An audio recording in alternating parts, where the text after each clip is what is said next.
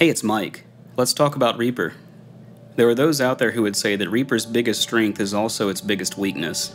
The Reaper community thrives on the customization and flexibility options that Reaper has to offer. With some planning and a little bit of effort, you can turn Reaper into the perfect DAW for you and tailor the appearance and functions to suit your workflow. You may find yourself modifying Reaper on occasion to better suit your workflow for that point in time. We have the option of having multiple toolbars, either docked or floating, but I tend to keep a lot of the same tools in my primary toolbar. Today I'd like to show you what's in my toolbar. Let's take a look. If you don't already know this, Reaper has some powerful options for customizing your toolbars. If I right-click a blank spot in the top toolbar, I have an option to switch toolbars. Here we see I can select and customize up to 16 main toolbars and 8 MIDI toolbars. We can also customize the toolbar in the MIDI Explorer. As you can also see in the list, I have my own toolbar, Mic Top Toolbar, docked at the top. I can also choose to open any of the other toolbars, and I can dock them in various positions on the screen or have them floating. For example, my Group Visibility toolbar, if I click that, it opens in the lower dock because that's where I last had it. I can right-click this toolbar, go to Position Toolbar, and choose Floating, and I now have a floating toolbar that I can place wherever I would like. This particular one is one that I used to use to change the visibility of different groups. If I wanted to see only the drums, I could see those, and same thing with vocals and bass, or show all. As you can tell, I never quite finished this toolbar. Let's close this and take a look at what I've got in my primary toolbar. The first section of my toolbar controls my grid. I can choose 16th note triplets, 16th note standard, 8th note triplets, straight 8th notes, or quarter notes, half notes, or whole notes. I'll zoom in a bit so you can see that better. Here we've got 16th note triplets, and you can see the dividing lines are showing up there. Then there's my 16th straight, 8th notes, half notes, and whole notes. This can come in really handy if I'm trying to get things to snap to grid. Let's dig a bit deeper and take a look at how I created these toolbar buttons. I'll right-click the toolbar and choose Customize Toolbar. In the Customize Menus and Toolbars dialog, we can see that I'm currently on my floating toolbar, Mic Top Toolbar. I can give it a new name if I'd like, but I like that name for now. And we can see my buttons that I have in order. If I click 16T, I can right-click this and select Change Action, and this brings up my actions list. If I search in the filter for 16 triplet, I see the action grid set to 1/24th or 1/16th triplet. That's the action that I'm currently using for my 16th note triplet grid. My next action is 16th note straight. If I change my filter and search for 1/16, we now see grid set to 1/16th. Essentially, you can take any action in the actions list and give it a toolbar button. The rest of these for the grid are self-explanatory. Basically, I could filter for grid and look for different grid options and assign any of those to the toolbar. Let's say, for example, I'd like to add another toolbar button for 30-second notes. I'll highlight 16T and then click Add. I'll search my filter for grid, or I could probably make that a little bit faster by instead searching for 1/32nd. Here I have an option grid set to 1/32nd. I'll select and close, and we can see now that I have a new button, grid set to 1/32nd. If I press apply, you can see I've got my new button there, and of course it says grid 1/32nd. We can customize that toolbar button a bit further. If I right click that action, I can choose a text icon, which we've already got. Let's click that option. You see we also have an option for double width toolbar button. That comes in handy if you'd like to fit in a little bit more text. For example, if I choose double width and hit OK and apply, we now have a little bit larger button that contains the text a bit better. I think I'd like to set that back to single width. And apply, and we're back to normal. Moving down the line, you see we've got a little bit of space between my last grid button and the next action. You can add separators between items by right-clicking the second item and choosing Insert Separator. I'll click Apply, and now you can see we've got a little bit of space between my quarter note action and my half note action. I'll remove that because I don't need that separation for now. Let's take a look at the next few actions. My next item is Move time selection left by time selection length. Let me show you this one in action. We'll zoom out a bit, and let's grab a time selection. You can see here I've got a time selection of 16 bars, and if I press my first option, Move time selection left by time selection length. My time selection has moved to the left by 16 bars. I use this frequently when drum editing. My second action goes to the right and does the same thing. Now at this distance, this can be a little bit difficult to work with precisely, so my next action is View Zoom Time Selection.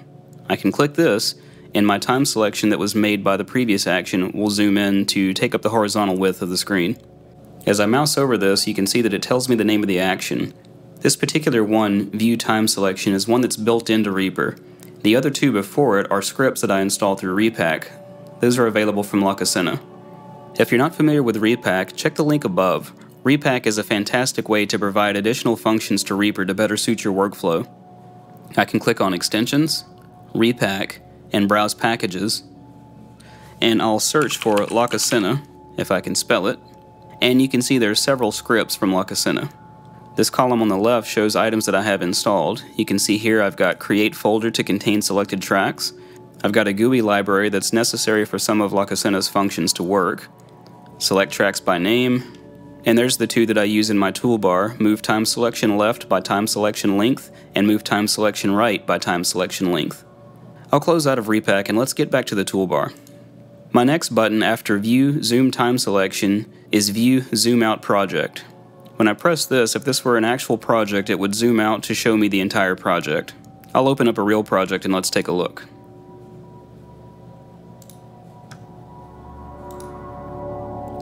Some of these plugins can take a moment to load. There. Now to see my buttons in action, let's make a time selection. And I'll click my View Zoom to Time Selection option. And now we're focused on my time selection. Now I can press the subsequent action, View Zoom Out Project, and that shows me my project from a top-level view. While there are key press and mouse modifier combinations to help you zoom around a project, I find that having these buttons up here makes things a little bit easier for me. My next two buttons are Fast Edit and Normal Edit, and these are custom actions that I use for drum editing. If you'd like to know more about drum editing and these two actions, check out my drum editing and Reaper course on ProMix Academy. These two buttons call combination actions that change mouse modifiers. Let's take a look.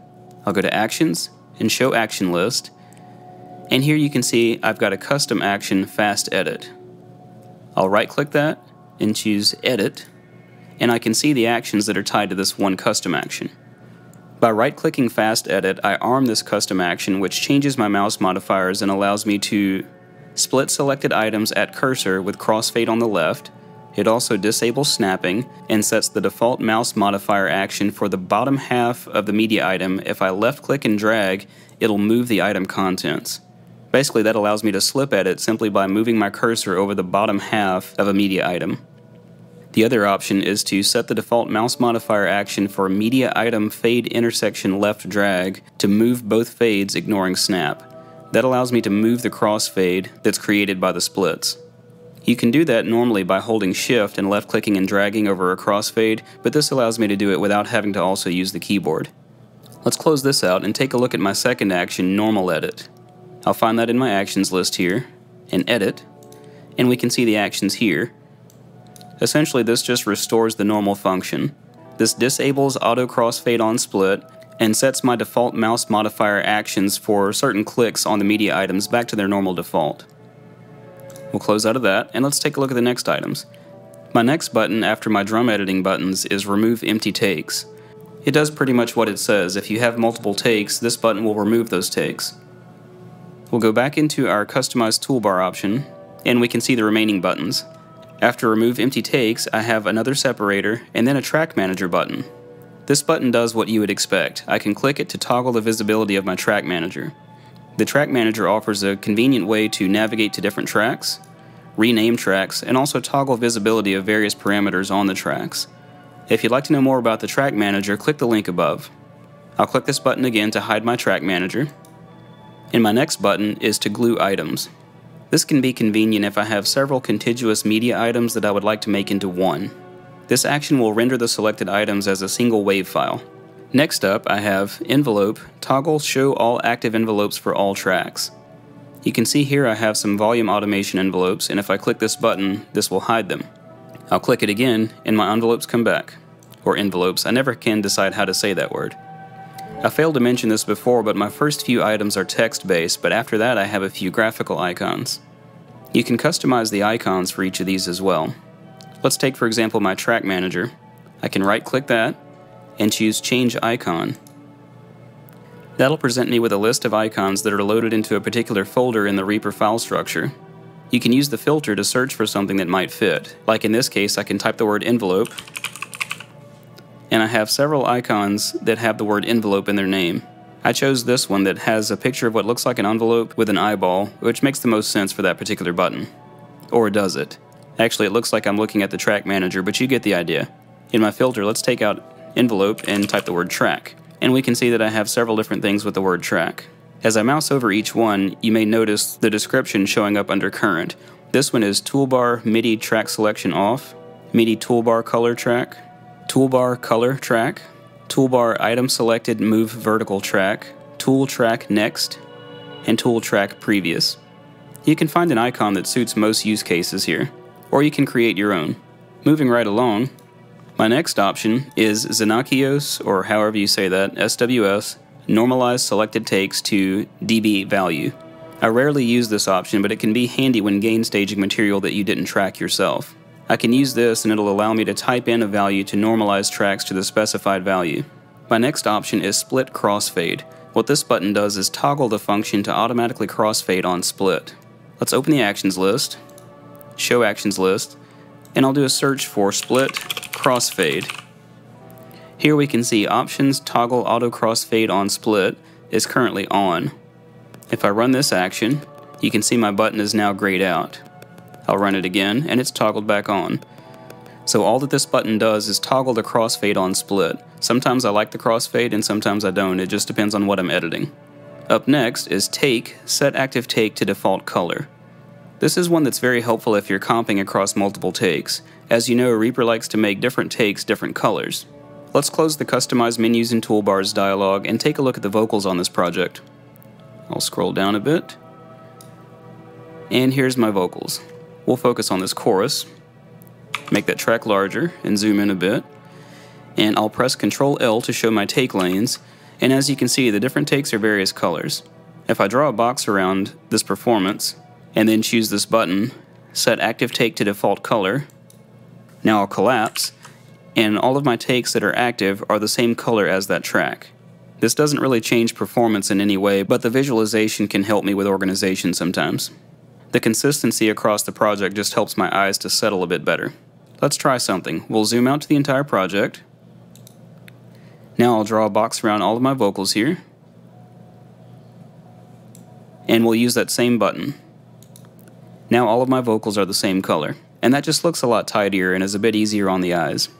I now know that all of these items are associated with these vocal tracks. Up next I have Note Off. By default this can be triggered just by pressing the F3 key on the keyboard, but I also like to have a button here. What this does is if you have a MIDI virtual instrument that wants to keep playing sound after you stop the transport, I can quickly press this button or F3 on the keyboard to stop the MIDI note from sounding. Up next is Regions Clock. This is one that I use a lot when tracking drums. This particular action is a custom script by X-raym. Click the link above to learn more about Regions Clock. If I click this button, it generates a clock of sorts that shows the current region and how long until that region is over. So as my playhead moves to different sections, I can see what section I'm on. My drums are across the room from my mixing desk, and if I'm recording myself, I can take this clock, put it on my second monitor and blow it up to full screen, and it helps me to have a visual reference to where I am in the song. Up next is Monitor Mix. This is a button that I use to generate a cue bus for a headphone mix. This particular action is one that's provided by SWS extensions, and this allows me to create a separate track that I can feed to a headphone mix independent of the master mix. If I wanted to track drums for this song, I could take my vocal bus, we'll move over to the left and grab the guitars bus, and grab the bass bus. With those three selected, I can click Monitor Mix, and this will create a pre-fader send from those tracks that I selected to a new track called Drum Monitor, and it will send it to hardware output 7 on my interface, which goes to the headphone amp behind my drums. I'll click Create Cue Bus. As you can see, this by default, after clicking that button, is not sending to the master, is only sending to my hardware output, and as I control these, it does not affect the master mix at all. You can make as many of these as you have hardware output, so if you'd like to create separate mixes for different performers, this is the way that you can do it. Click the link above to learn more about the Q-Bus generator. We'll close this and move on to my next one. This one simply says peaks, and all it does is clear the peaks. If you have tracks that are clipping, I can click this button to clear the peaks on all tracks that have clipped. I'll go to Actions, Action List, and search for peak. Now that gives me a lot of options involving peak, so let's try to search a little bit deeper. Let's try clear peak. And this is the action that I'm using. View, clear all peak indicators. As I said, this will clear the red peak indicators on all of your tracks in one shot. Up next is solo in front. This changes my default for solo to solo in front. For example, if I were to go to my bass track and solo it, this is the normal behavior for solo in Reaper.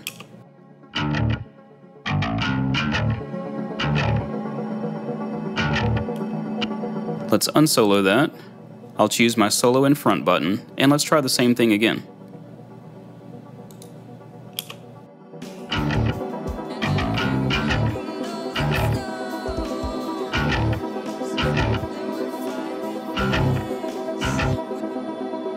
So with solo in front, instead of it being an exclusive solo, I can still hear other elements for reference. There's another action that I like to use in conjunction with that. Let's go back to my actions list and search for solo in front.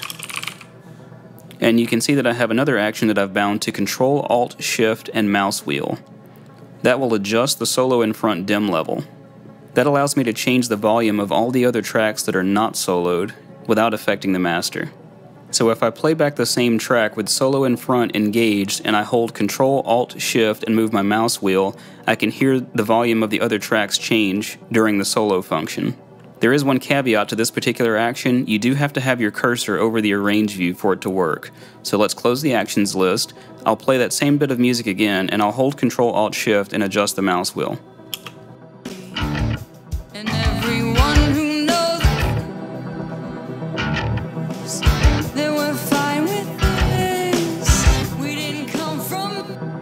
Check the link above for a video about solo in front featuring the Craftsman. That's what I'm talking about. Thank you. I'll turn that off to go back to the exclusive solo mode. Next up is Effects Bypass. This is a quick way to bypass all effects on all tracks. We'll go back to our actions list, show actions list, and search for Bypass Effects on All. The option that I use for that button is Track Toggle Effects Bypass on All Tracks. You can see that there are two other options. There's Track Bypass Effects on All Tracks and Track Unbypass Effects on All Tracks. For things like this, I try to use a single button that is a toggle. So in this case, if I wanted to hear this particular project without my effects, I can simply click this button, and you can see effects have been turned off on all of my tracks. My final toolbar button is Snap Stretch. What this button does is take stretch markers in a media item and snaps it to the grid based on your grid setting. I recently did a video on guitar editing using stretch markers. Click the link above to learn a bit more about guitar editing and using stretch markers as well as the snap stretch option. And that's about it for my toolbar at the moment. I believe that I've got a pretty simple and straightforward workflow, but these few options that I do have help me to work even faster. What's in your toolbar? Now that you've seen this in action, are there some things that you'd like to add that may make your workflow even faster? Let's discuss. Leave a comment below and also join us on Discord to talk in real time. I hope this helps. If you like the content you're seeing, be sure to like, share, and subscribe, and you can support the channel further by clicking the Buy Me a Coffee. For just a few cents a day, you can help me continue to enjoy tasty coffee. Patreon or Super Thanks link below. I've also added a list of items that I use in my studio into the description below. Full disclosure, the links associated with those items below are for an affiliate account, and I do receive a small amount from anything that you'd like to buy from those links. We'll see you next time.